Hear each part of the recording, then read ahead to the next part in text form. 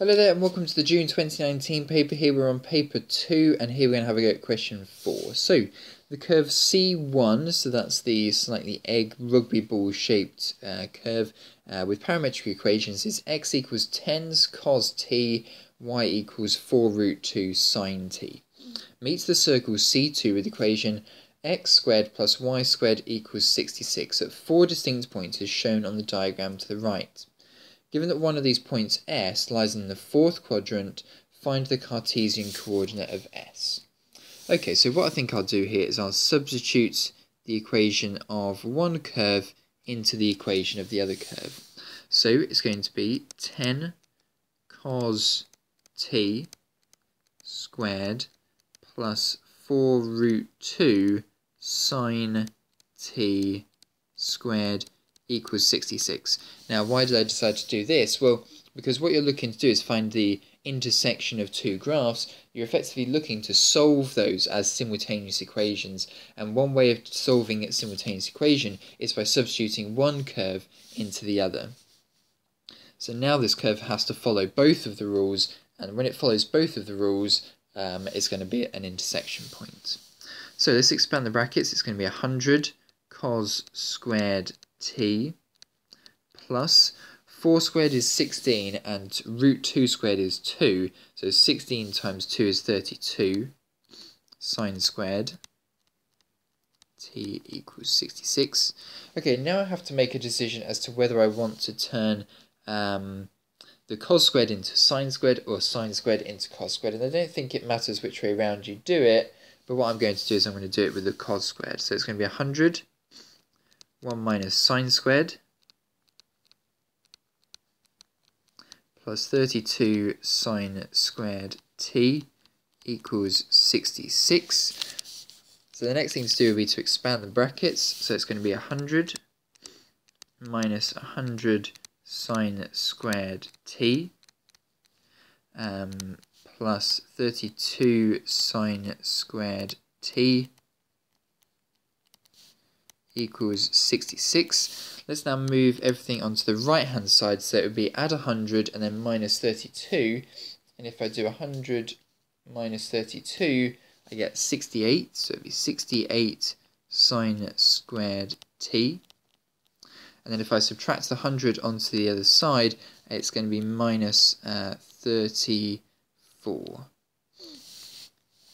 Okay, let's divide by 34 here because I think both of those numbers are a factor of 34. So it's 2 sine squared t minus 1. So let's now move those two numbers onto the side. So it'll be a half equals sine squared t. So therefore sine t equals plus or minus a half. Okay, so now in the fourth quadrant here, we're going to have a positive x value and a negative y value. So if I've got a sine value of plus or minus t, it's going to be one of these values, but I need the coordinate to be negative. So definitely, as S is in fourth quadrant,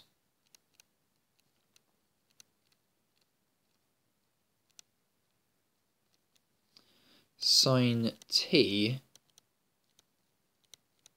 equals minus a half. Not because it's negative, but because the equation, if I plug a negative number into my equation, it's going to give me a negative answer.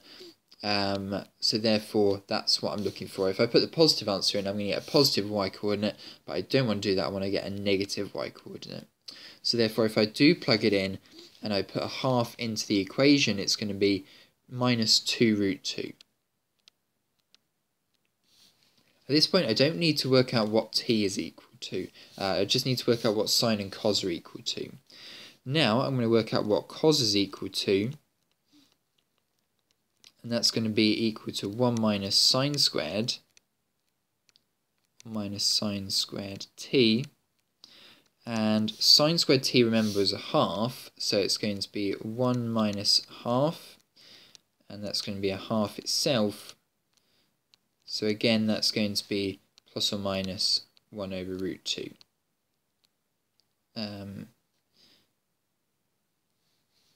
this is root 2 actually, isn't it? Yeah, so beg my pardon, sine, you have to square root the 2 as well, isn't it? So that's not the answer. You divide by root 2 instead, so y equals minus 4. Beg my pardon, I made a small mistake there. Corrected it, spotted it though, so that's fine. So it's going to be plus or minus a half, root a half, which is plus or minus 1 over root 2. So now the cos one wants to be positive because the value of the x-coordinate is positive on this graph here. So therefore cos t is positive, so it would be positive 1 over root 2.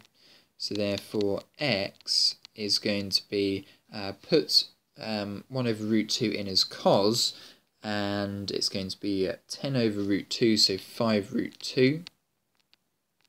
So therefore the coordinate s is equal to 5 root 2 minus 4. Okay, and there we are, that's the answer for this question here. So I didn't need to work out t for this question here. All I needed to work out was the value for sine and the value for cos, and then I could plug it into my equation to work out what x and y are. Certainly if you did work out what t was, that would be fine. I just worked out what sine and cos were. So there we are, that's the answer for question 4 there. 6 marks for that work there. Some simultaneous equation work, solving trig equations, and then working with parametric equations as well. So the intersection of a good 3 or 4 topics there. So very good. Well done if you got that one. Let's move on to question 5.